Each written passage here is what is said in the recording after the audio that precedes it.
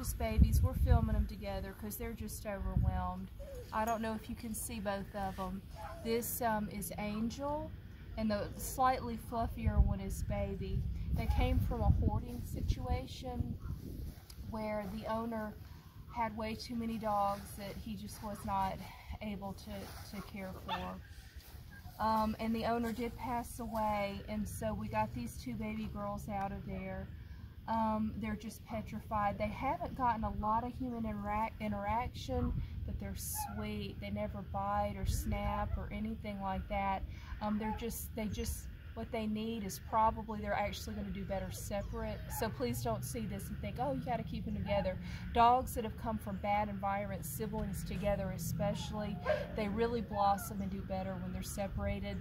They tend to kind of feed off each other's nervous energy. So once they get separated and they go into probably a calm, loving home, which is what I would recommend, that gives them the opportunity to completely decompress and feel safe and feels loved, they're both just trembling.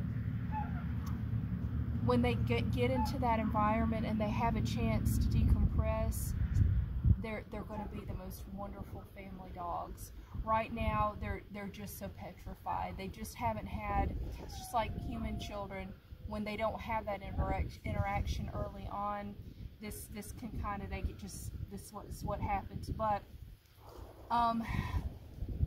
unlike human children, dogs are maybe probably a little more resilient, and once they learn to trust and know that people are never going to hurt them or never neglect them or never deprive them of food or their basic needs and always going to love them, they're going to bounce back and they're going to be the perfect family dog. It just makes me want to cry. It's so sad. It was hard to even get them out to film. They just wanted to hide in their dog house. So let me see if I can try to separate so you can see what, yeah, see, they might look like a two-headed dog right now. They're just a pile of dogs right now, but you can see, you get the idea. Again, Angel and Baby. Baby's a little fluffier.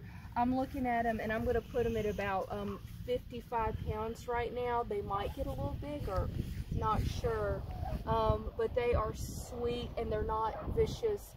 They're not snappy. It's nothing like that. What they need is just time, love, and patience. It heals all, doesn't it?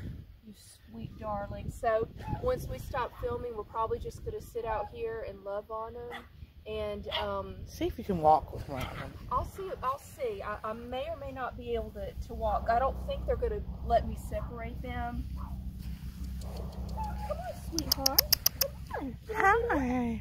No. Yeah, she's like, it ain't happening. That's okay. I don't want to stress them out. We're gonna just sit here even after we stop filming and just love on them and you know, start the process of letting them know that they're safe and never get hurt.